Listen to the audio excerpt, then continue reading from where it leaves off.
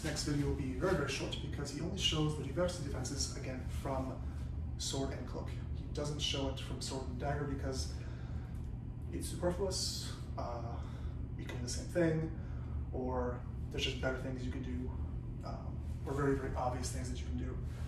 So he uses one high defense and one low defense. So using the cloak, so we'll be stepping again towards the attack like we have to, and either hitting with thrust or cut. And then if they go leg, of course we're going to pull the leg out of the way and hit them as they're coming in. So we are here. They're going to go with a reversal.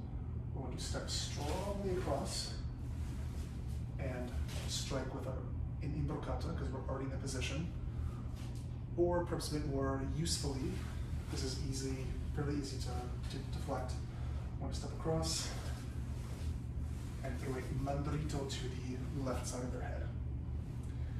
If instead they're going to the low line, we simply pull the leg back, keeping the weight on the right foot, and hit them as they're coming in with the stump thrust. So here, they come in, thrust, and then we are done. All that's left is the 2 thrusts, and then we are done.